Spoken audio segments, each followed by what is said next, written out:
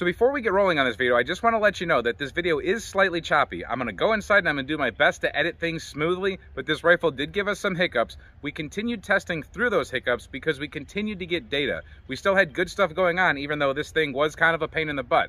But this is a no BS channel. Anybody that's been watching this channel knows that, and anybody that hasn't seen us before, we are completely no BS.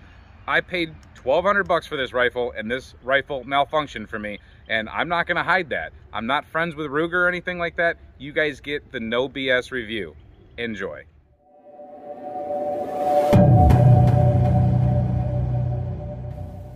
What's up, YouTube? Welcome back. Ruger SFAR extended review, no BS review. I bought this rifle with my own personal money. I'm bringing you an extended review. We're going to put the 200 rounds of necessary break-in ammo, good Lake City 2018 production brass through it first.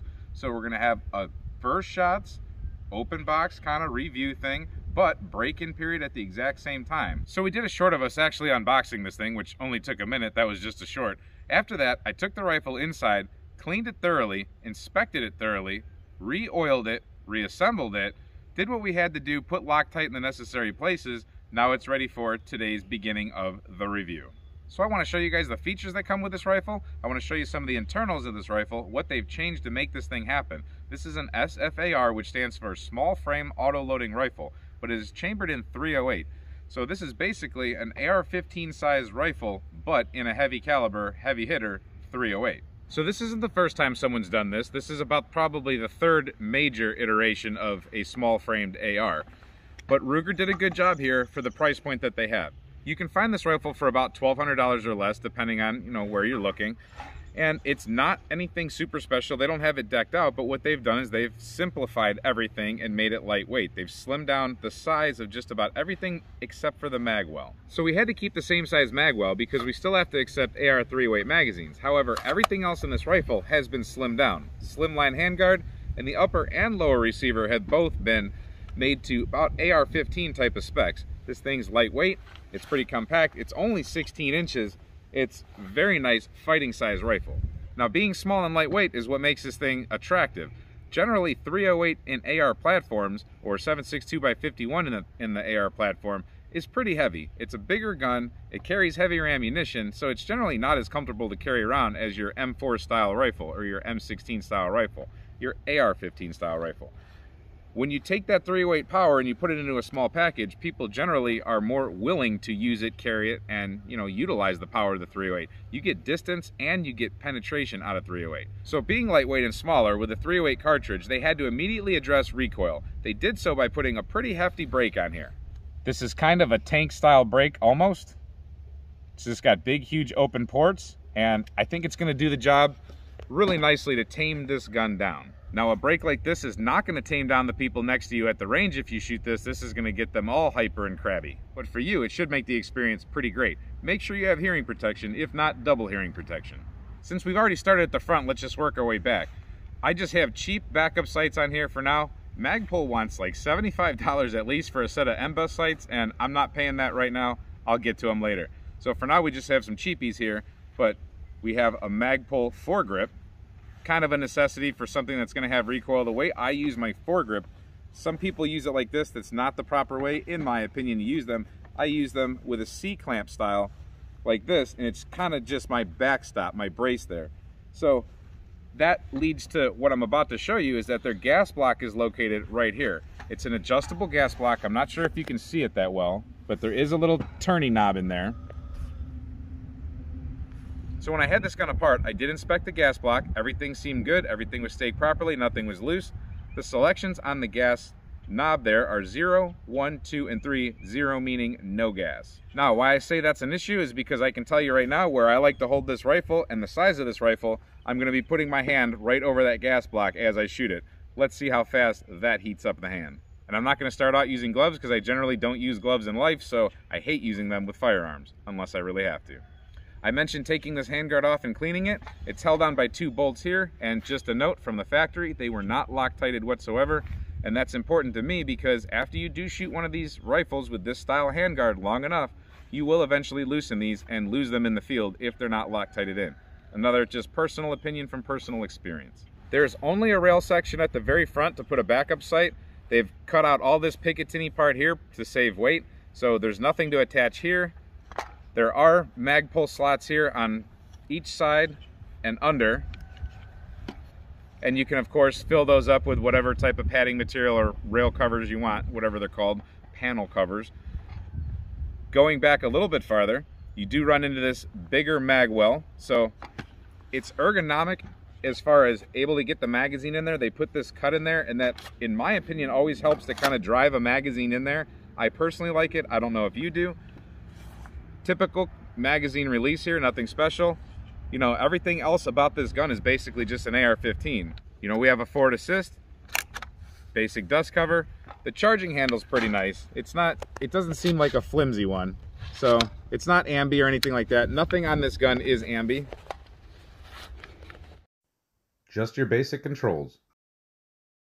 Again, just a cheapy backup sight because, hey, backup sights are backup sights. For now, these will work. There is a SIG Romeo 5 on this rifle. This is a basic red dot, and I love them. I have them on all of my AR style rifles and some other stuff, but they're just good, cheap optics. You can get them for under 120 bucks usually, sometimes on sale for 112 maybe shipped, but great optic, always works on these kind of guns. They're great. You don't need to spend a whole ton of money on optics on an AR unless you really want to reach out there or get super precise, but these tend to do the trick. Now on the flip side of that, I don't really recommend going with super cheap red dot optics. A lot of companies try to make knockoffs of these type of optics, and you know, for 50 bucks they'll give you half the optic, basically. Half the money, half the optic. It has a Magpul MOE SL adjustable stock with QD points on either side.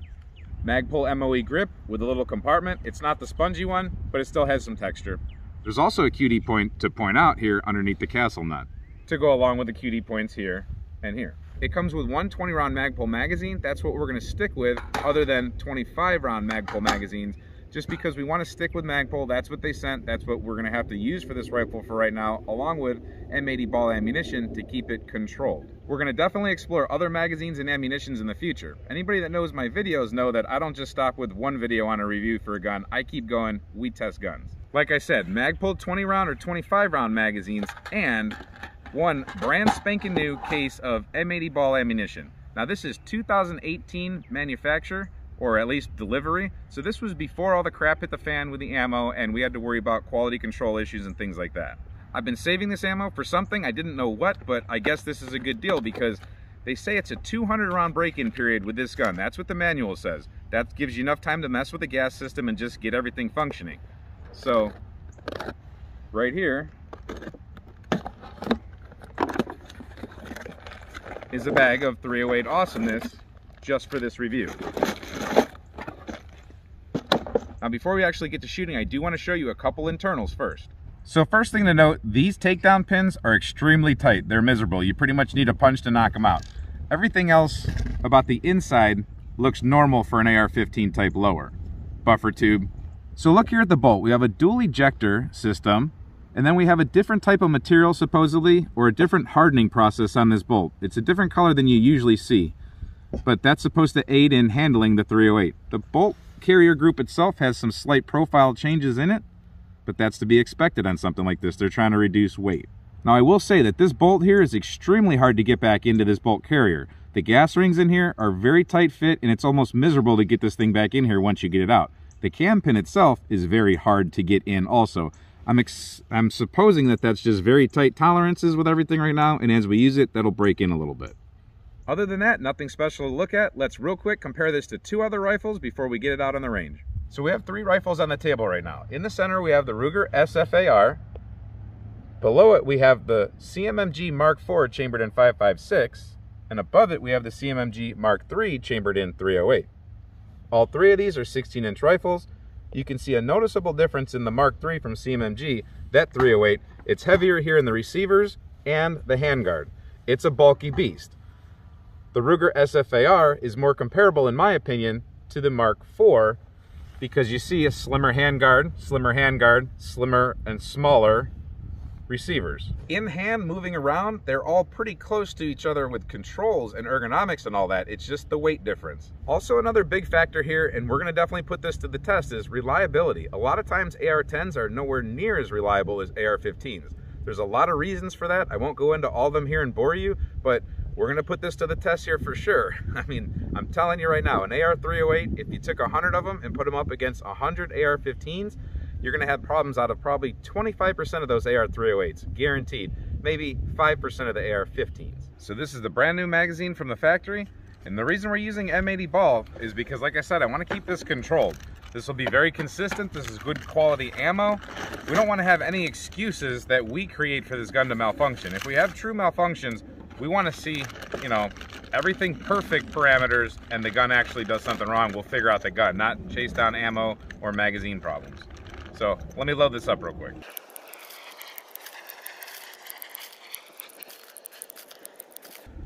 There we go, 20. Now that's a heavy magazine because these are big boys. Like I said, Lake City 2018 production, full metal jacket, M80 ball. So we're gonna put these first 20 rounds on steel right there, just see how it feels, see how the trigger is, see how it runs.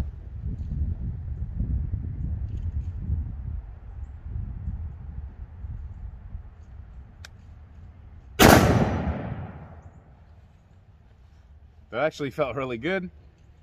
Didn't spray me with too much oil. I was checking my red dot there, that's why we're so close. Red dot looks pretty good to me. I'll play with it for a couple rounds, then we're actually going to zero.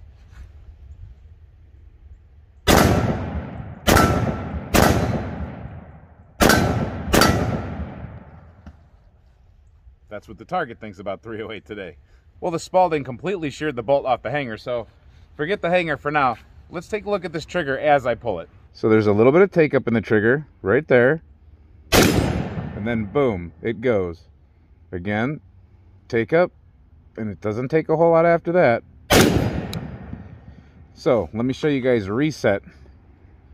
Take up, shot. I just knocked another plate down back there. So the reset is right there. Right there. Right there. You get the idea.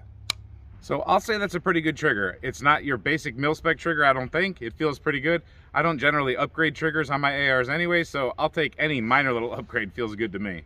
So let's put a few more on steel to see if we can get through this magazine okay, and then we'll work on zeroing this thing.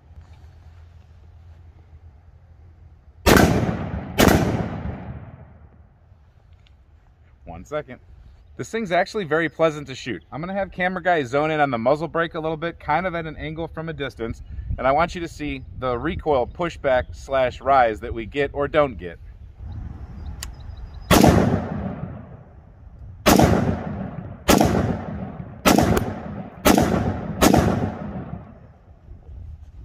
Bolt lock back open.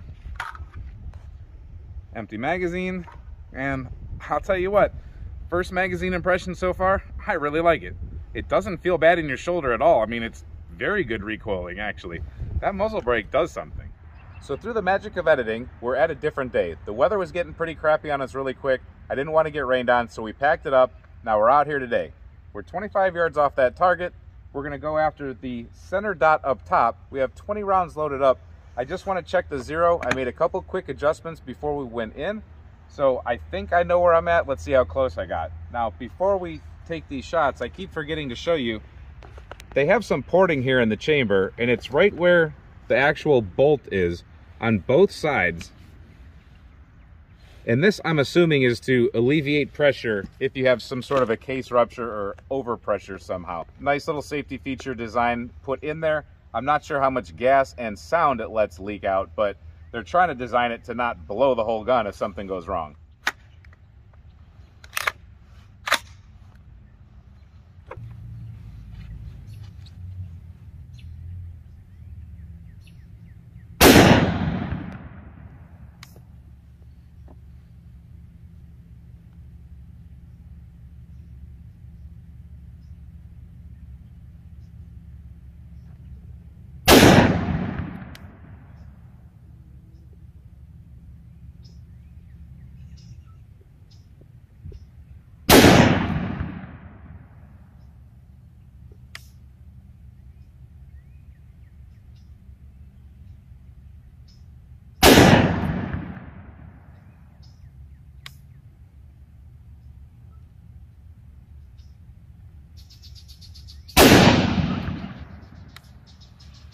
All right, that's 5, I think. And honestly, I think that thing's pretty spot on. This gun does gas you a little bit. I don't know if it's coming out of these ports and the wind's hitting me or if it's just blowing past the charging handle, but it does gas you a little bit. Let's go take a look at the target real quick. I'm not gonna argue with that. I don't know how that happened so good on just a couple clicks, but all right, I'll take that. That's a really nice group. I could adjust a little bit, but I'm not gonna fight with it, to tell you the truth, because I wanna get this thing zeroed out to 100 yards. That's awesome.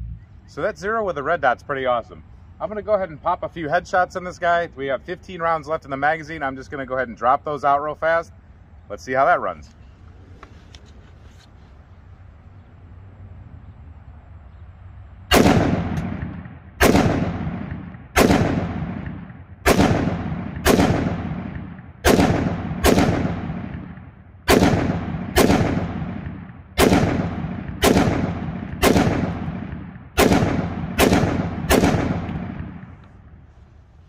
Little smoky. We're cooking some oil off. That's the hottest it's gotten, but I did oil it pretty good before we first brought it out here. Anyway, bolt locked open, magazine's empty. It does gas you, I will say that, but most ARs do. So I'd say not a terrible group for that speed, as long as you do give it one little extra second over like a 223 or a 556 to go ahead and rest down, you will come back to point of aim again. It has a little bit of a circular, I would say, recoil impulse, but it's not a rise, it's more of a steady back, so you get kind of just a circle, I'd say, in this with the red dot. For this lower portion, I'm going to go ahead and turn the red dot off, and I'm going to flip up the backup sights. They're not exactly co-witnessed. I'll see where the first shot lands, and if it's decent, I'll just go ahead and I'll let a magazine go with the iron sights. All right, let's see if these iron sights are at a reasonable zero for now.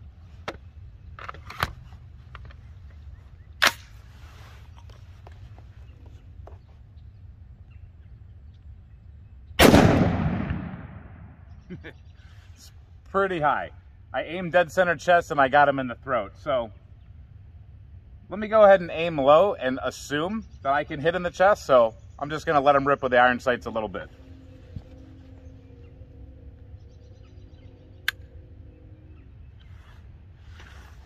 Well, we have a malfunction there. I can tell you right now that there is not a round in the chamber. So the bolt is hung up right there. The bolt is over a round that tried to come up out of the magazine. So we would relieve that pressure. The bolt closes. You can see the strip mark where the bolt went over that round. So that, some people say, is indicative of overpressure, because the bolt goes too fast and then strips before the round comes up enough to catch it back here. It catches it right here and it drags and strips it. Tries to push it forward, but it can't quite do it because the bolt's already over that. So it is on gas setting number 3. It comes from the factory on setting 3, and they say that you should run it at the lowest setting that you can without causing the bolt to not catch the next round. So you have bolt override when you're over gassed, and then you have a failure to pick up a round when you're under gassed. So I've heard conflicting different opinions on what to do, what setting, whether it's 2 or it's 3 for the break-in period. For right now, I'm going to leave it at 3. That's what it came in. And honestly, I looked through the manual a couple times, and if someone knows where it's in there, go ahead and let me know. But for now, I don't know exactly what setting to start out with. But we're going to try on 3. So if it does it again, we'll turn it down.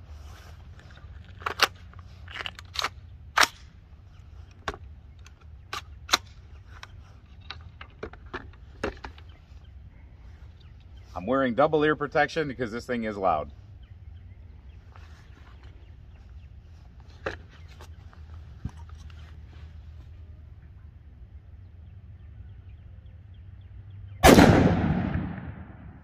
That put it pretty much where we want it.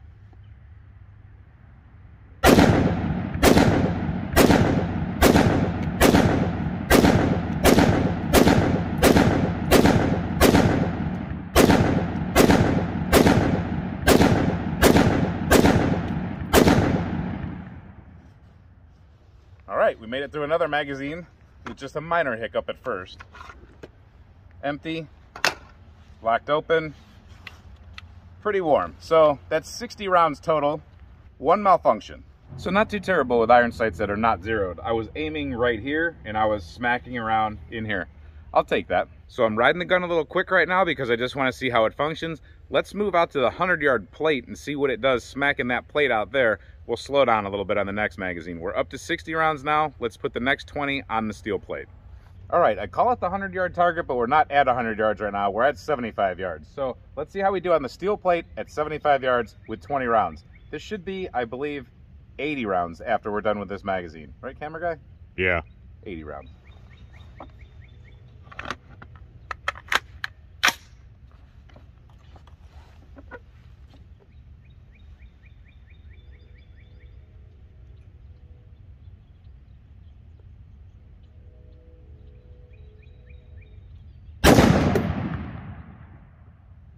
Did we hit? No. Uh-oh.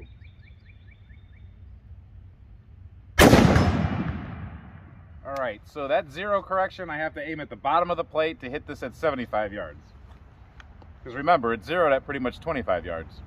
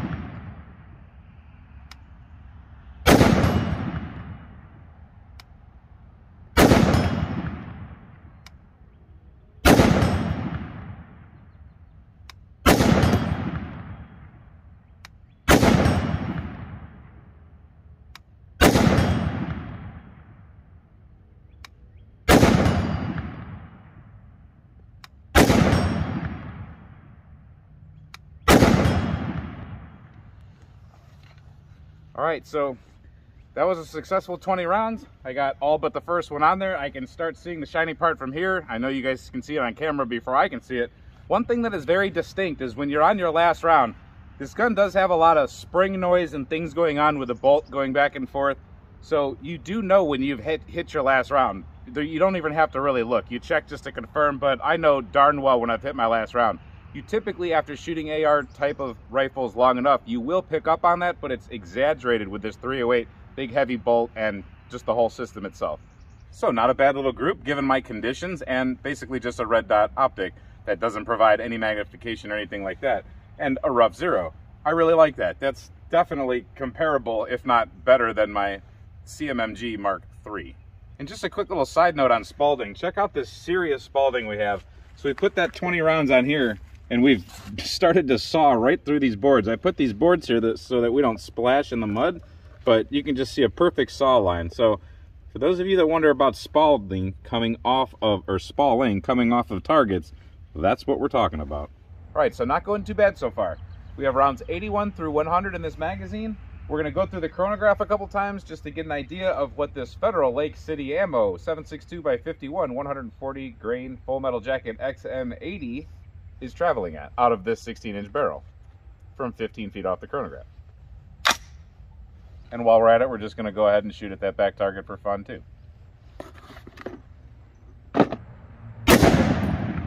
No reading. I didn't have my ears in. Let's see if we can get a reading this time.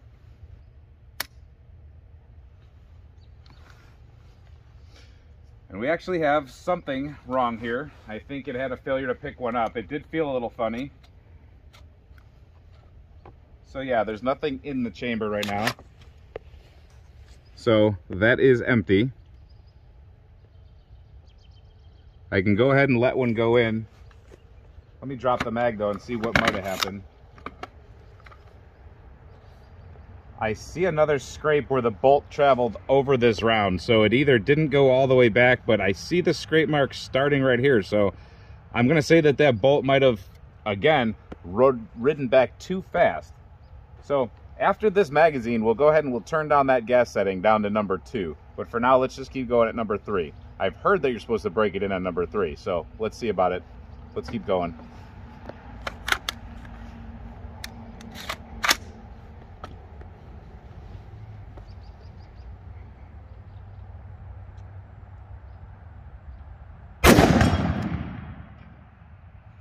$26.86.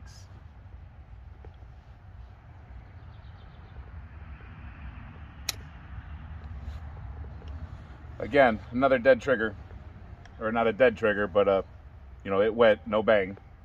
Click, no bang. So nothing in the magazine, or nothing in the chamber. I'm having a problem with my terms today.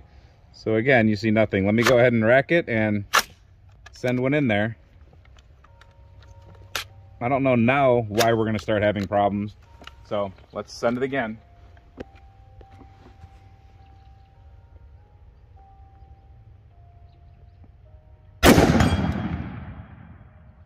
$26.78.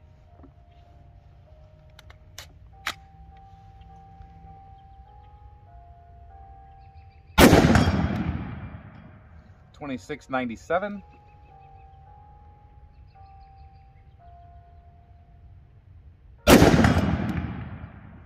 $26.90.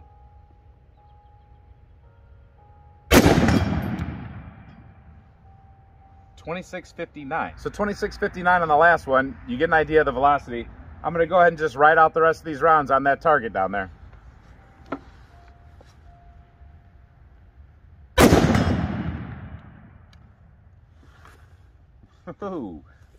And here we go. All right, so here it is.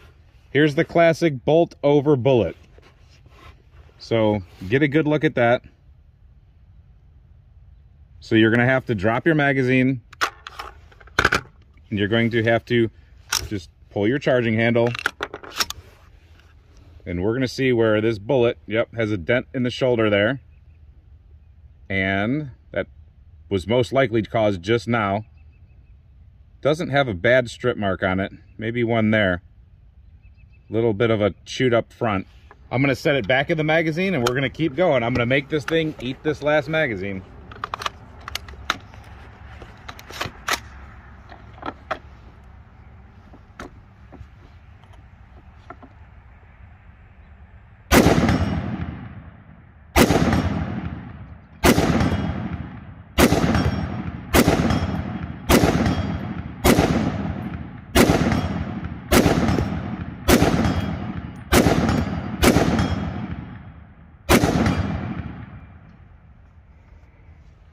All right, so even the chronograph knows we're having an error or two. So what we're gonna do is we're gonna call it for today. It's getting cold and it's getting dark. We're gonna turn this gas system to setting 2, slow down that bolt velocity a little bit, and we're gonna see if that helps it tomorrow. Tomorrow we're gonna be on the second 100 rounds. So we've gotten through 100, let's get through 100 more, and then let's see where we're at after that. Quick editing flip, now we're on day 3. Yesterday we had steam coming out of our mouth, it was freezing cold, now we're sweating in the sun. That's Ohio. Now for one second, I kind of want to focus on why 308. Some of you might be asking, well, why 308 over 223 or 556? And the answer is generally going to be distance and power. So your AR-15 556 typical bullet is going to be 55 grains to 62 grains, 65 grains, somewhere in there. The 308 slinging a 150 grain bullet, 149 grain bullet right off the rip. You can get much heavier than that. You can easily get the equivalent of 3 556 bullets in one 308 bullet as far as weight. Energy-wise, it smashes things. Distance-wise, it reaches out. So let's start the power demonstration on ballistics gel today. All right, we have 40 inches of ballistics gel down there. We're 30 feet off that gel. Let's let one rip.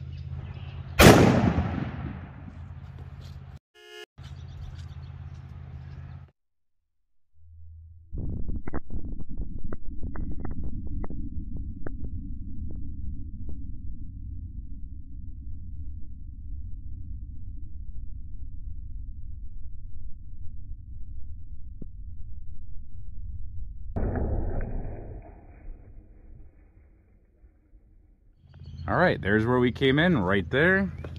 We have a great wound path, kind of an explosive situation right there. Did its tumbling and its curving thing, pushed these 2 blocks apart. So that's the first 20 inches. Came into this block. This is a used block with some damage in it previously, but didn't affect here. We see the bullet backwards, and laying. Let me go ahead and measure. So the bullet made it to right about 30 inches. Pretty nice. All right, we have a misbehaving cinder block out there. Let's see what 5 rounds does to it. Come on.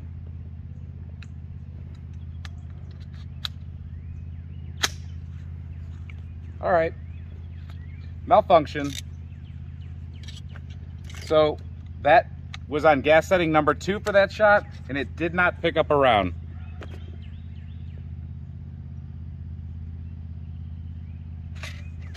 So I'm not even thinking to check this. I'm just used to the guns working for the most part. So let's go ahead and put one in the chamber and see if we can get 5 shots out of it in a row.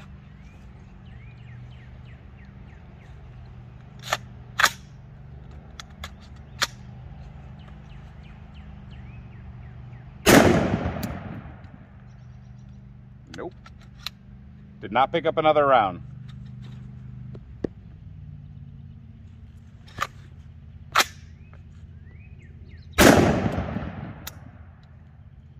Nope, it's ejecting the brass, but it's not picking up another round.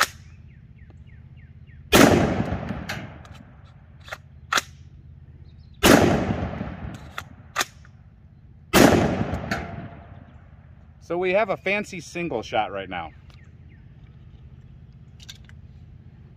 It is effective at smashing blocks, but it's not effective at cycling right now.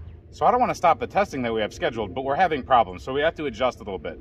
We have another camera that's going to be on the bolt so that we can maybe capture this non-function. But in the meantime, take a look at this lead plate here. So we shoot these on the channel. These are just huge chunks of lead. This is not my idea. This is Mouse. He tends to do this a lot with shotgun slugs. That's what hit this as a shotgun slug right here. There's part of one. So we have another one of these plates down there downrange. And we're going to see what a 308 does compared to a shotgun slug. Not super scientific, but I just want to see this penetration, but at the same time capture the bolt on camera doing what it does.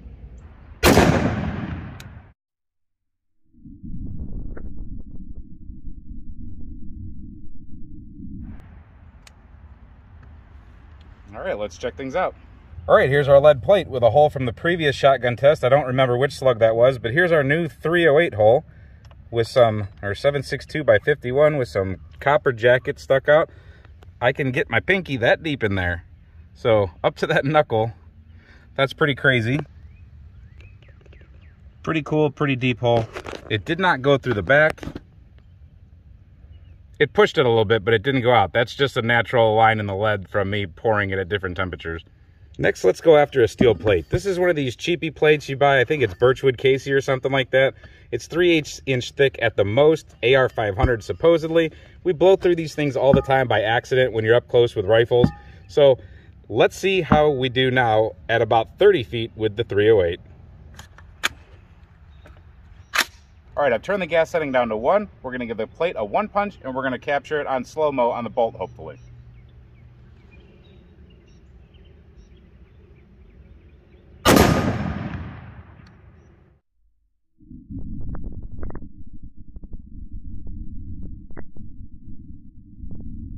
So, there is the empty case. We were down on 1. So setting 1 is generally reserved for suppressors, is what they say in the manual. So that, of course, did not cycle around because it didn't thrust the bolt open at all. So, another one is loaded. We're on safe, and I'm going to change magazines now. And interesting results on the plate today, we barely put a scratch in it. Sometimes bullets sail right through this thing, but today it survived. Now let's try a brake rotor, different kind of steel. All right, we are turned back to setting number 2. We have changed out for a very well-used Magpul 25 round magazine, and we'll see how this goes.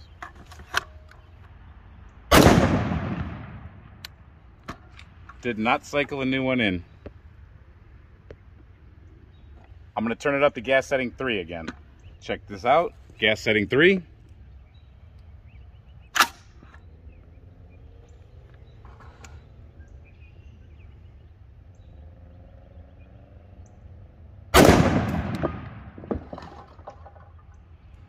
That was pretty cool, actually.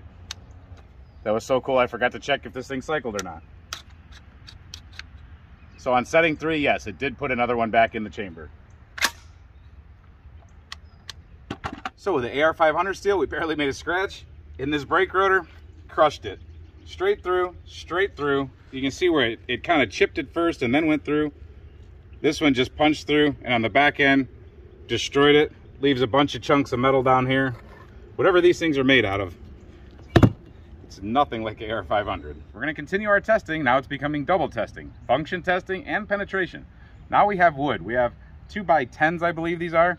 They're 2x somethings. We have 11 of them. They actually, the math doesn't add up, but we have 11 of them and it goes to 17.5. So I didn't invent the whole wood measuring system, don't blame me, but 17.5 inches of 2x10s.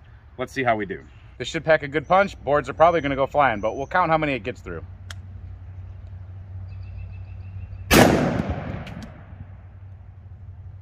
I was wrong, boards didn't go anywhere. They absolutely didn't move. That full metal jacket pointed projectile just slips right through things. So let's count. We know we got 1, 2, 3, 4, 5, 6, 7's where they're starting to get stuck, 8, 9, 10, and it made it through the 11th board, and it's stuck somewhere here in the backstop. I don't know where it's at, but it made it through at least 11 boards and probably stuck right in the 12th. So that's one of the big advantages of 308. It's pretty barrier blind. And did the gun cycle properly. There's a fresh one in there.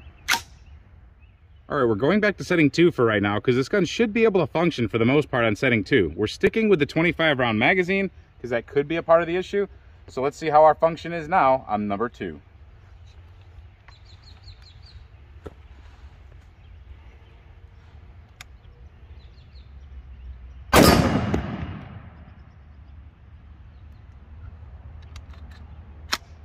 Nope.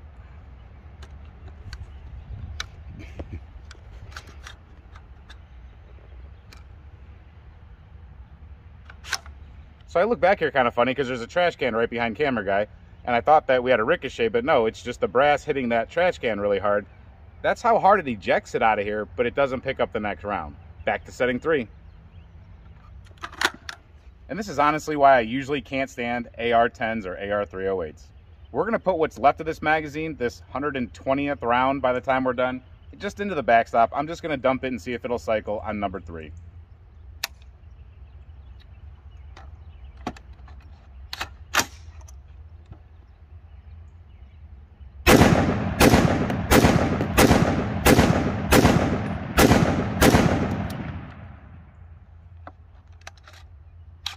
So it did not lock back, but it is empty.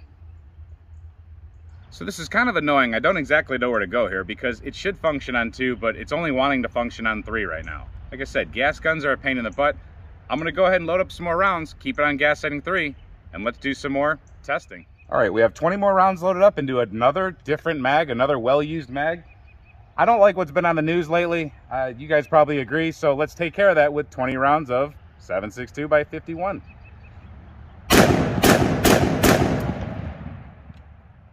Well, we tried to take care of the news. It did get damaged a little bit, but now we have another malfunction. So let's see what we got.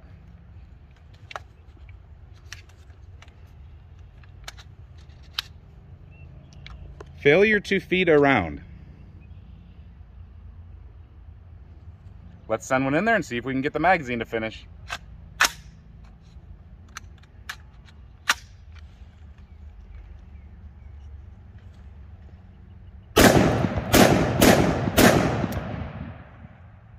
And again.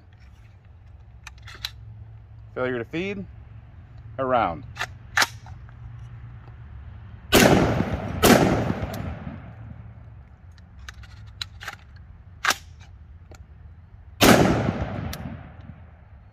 This is pretty annoying.